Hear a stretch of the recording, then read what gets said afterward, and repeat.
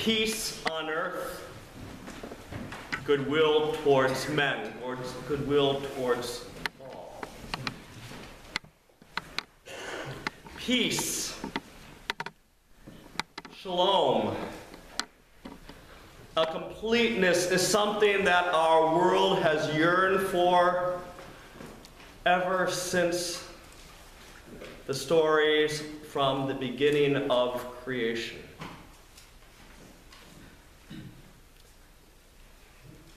Peace is something that each and every one of us try and seek in our lives, but because of things beyond our own control, we sometimes have little peace.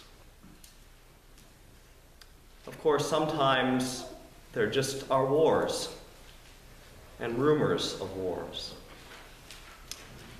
This year marks 100 years since the war to end all wars.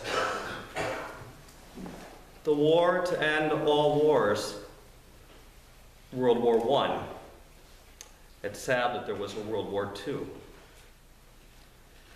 And on this holy night, something miraculous happened on the fields of that war. Just a few months after the beginning of the war, something amazing happened at night. The Germans were in their trenches. A couple hundred yards away, the English and the French were in their trenches. And on that night, each side started to hear Christmas carols. The Germans were singing Stille Nacht, Heilige Nacht. The English, Silent Night, Holy Night. Many thought what happened on that night was just a legend, but what happened the next day was amazing. Just a couple days ago, the English newspapers released a letter by one of the members of the military that was there that night. And I want to read his words so you can get a glimpse of what happened.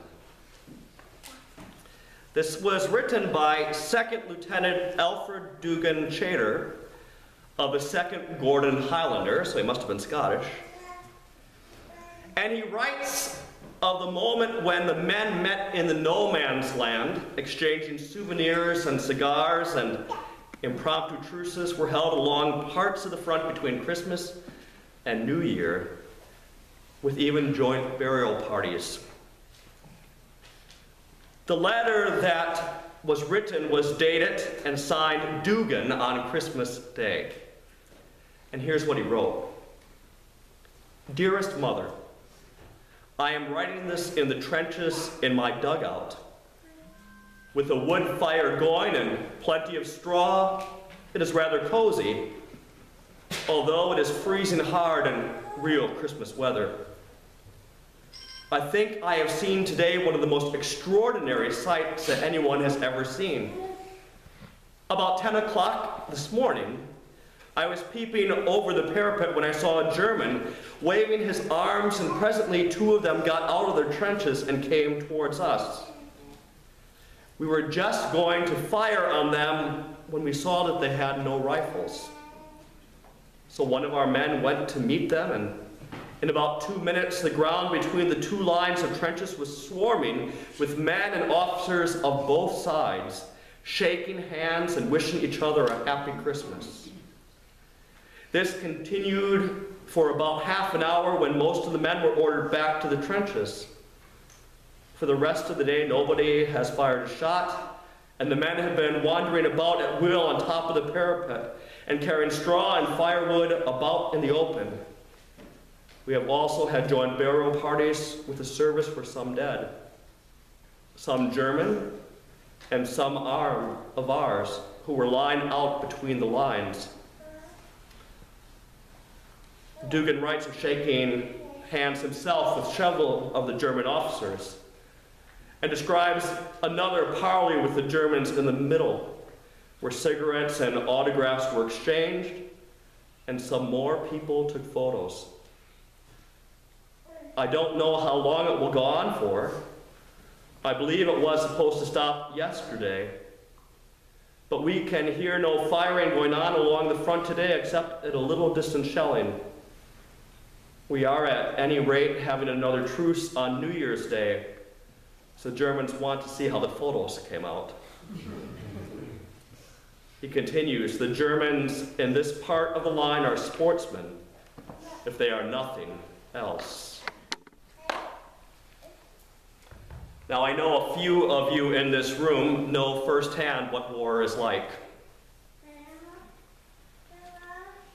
And all of us know what wars are like in our own lives. Whether it be wars and ravages with loved ones that we cannot reconcile with, whether it be wars with Mother Nature, whether it be wars with those in authority. But God sent God's Son, Jesus, Emmanuel, God with us, on this night, so that we who have been at war may finally find peace.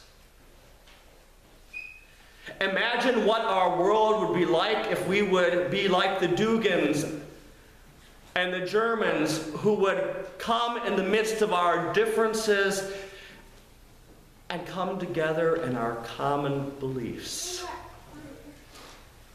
in the goodness of all humanity, and the taking care of those less fortunate.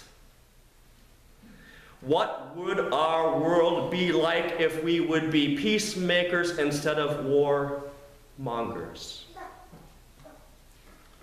Now, sadly, that truce, that was the only time that happened. The commanders weren't too pleased, and it didn't happen the next Christmas.